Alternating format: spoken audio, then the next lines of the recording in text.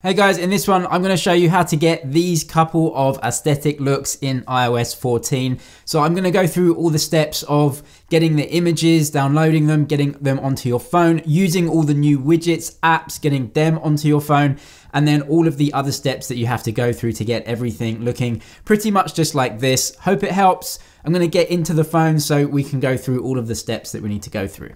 So the first thing before we do anything is actually to download a couple of apps that you're going to need for this. So the first is Widgetsmith. As you can see it here in the App Store. So you want to download this one. And then the second one is the Shortcuts app. You're going to need this one as well, just to change the app icons. And if you type Shortcuts in, it's this app here that you can see with this icon. So download those two and then you'll be ready to go.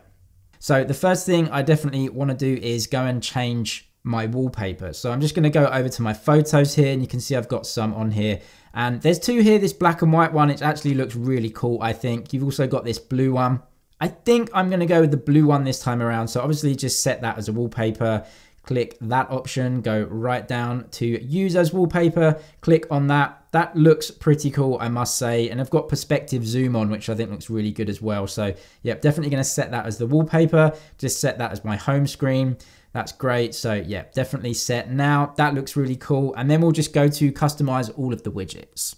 What you're going to have to do is firstly just search for those, and you can do a Google search for these. So literally black and white app icons, and you can see they all come up here. So this is exactly what I searched for in images, and you can actually put in pretty much what app you want. So if you want like a WhatsApp one, then you just need to search for WhatsApp and it's going to come up here with you. So all you have to do is just literally click on those, download them, click on share.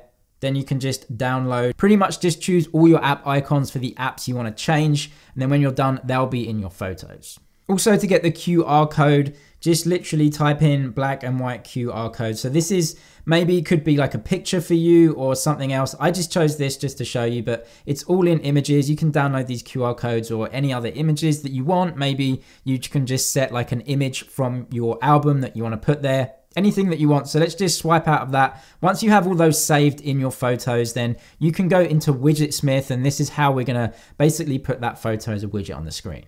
So if you get into Widgetsmith, this is what's set up. You can see I've got some images in here already. So this is really easy to edit. So I'm just going to swipe left on all of these and literally delete them all so you can see what you can add. So there's small widgets, then you can delete the medium widgets, and you can also have large widgets as well. The way that you add widgets is really, really simple. Just click on that. Then it will come up with basically this stock widget. And at the moment it's a calendar. You can click on that calendar or that widget to bring up this screen. Then you click again on the default widget. That takes you through to all the edits you can make. So you can pretty much just add all of these that you want. Whatever one you think looks really good, you can choose. There's loads and loads of different ones in here. And actually what you can do is change the font to anything that you want within the app. You can also change the tint color. So that looks really cool, especially with dark backgrounds. Maybe you want like a lime or something, looks really good. And then the background color of the actual widget as well can all be changed. It's really, really simple. But what you can do basically is actually just go up and then find photos. So this is the way that you can add any sort of image that you want. You then have to press selected photo, then go into choose photo. That's going to go through to your album, and there it is. You can add any photo that you want. You can add these really cool ones of sunsets. I'm just going to add this black and white QR code because it kind of fits with the theme, just to show you. Where it says default at the top, you just hold and swipe down this option. There it is, small one is there. You can click on it. Also just click save if you want to make sure that you've saved it in there as a widget. Now I'm going to show you how to add Widgetsmith widgets onto the home screen. So let's just flick out of Widgetsmith app, back on the home screen. Same way you add all widgets, which is just long hold on the home screen, long press I mean, then hit the plus button in the top left hand corner. That's going to take you through to the widgets screen. And actually you can see Widgetsmith right here. So this is the one that you want to add. If you can't see Widgetsmith, it's not coming up here, you can go and search for it. Just type in Widgetsmith, which is the name of the app. It's right there at the bottom. You can choose it. Then you can choose actually what size of widget that you want, so small, medium, or large. If you remember, we didn't add any medium or large widgets in terms of custom icons that we created, so that's really not going to be something we can put there. It will just come up with the stock icon, but the small one we did edit, so I can actually add widget here, and look, it's come up with that widget already. I can then press done to have that, and that's really cool. Now, if you want to change this in any way, it's really easy. You can just long hold on Widgetsmith, go to edit widget. It will take you back in here. You can see we had small one. If I click on small one, that's the only option now. So I can't really change it, but what's really cool is if you actually go into Widgetsmith itself, so the app, then you click on add small widget or medium widget or whatever, but I'm just gonna choose small widget for now. It's gonna come up with that stock icon again, so you can go in, then press this one. And you know, for example, let's just put a day and date, really simple. And I'm gonna change actually the tint color just to make it kind of lime green, because I think it goes really well with this dark theme. Background color, so we go out of here, then we click save. And that is the second widget we have. If we swipe out of Widgetsmith, you can then long press on here, go to edit widget, then click on small one, and it should come up with the second option now. So we can click on small two, then when we click out, there it's changed to that other widget. So pretty simple in terms of changing what Widgetsmith gives you. I'm just gonna go back to the QR code though, because we're gonna add another widget on here to actually tell us the date. So gonna go to widget one, back to the QR code. The important thing now is to get those app icons different. So we have to download an app, as you can see here, called Shortcuts. So I'm just gonna put this on the right-hand side screen, press done. Shortcuts allows you to change the icon images, and it is quite complicated. Click on Shortcuts, then you need to go add action. After you press add action, you need that scripting icon right there with the X, so click on that. Then from there, click on open app. Now, what you're doing is telling the shortcut app to basically open a specific app when you do this.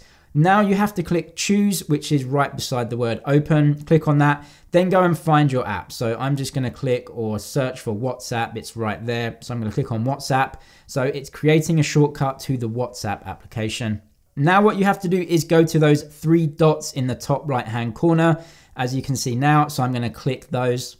From this screen, you then go into add to home screen. So press that option, it's gonna take you through to this screen. Then what you can do is firstly rename the app, because you don't want new shortcut, that's not gonna be very good. Name it to WhatsApp, obviously, because that's what we're linking it to. When that is done, click on the icon on the left-hand side of the app's name.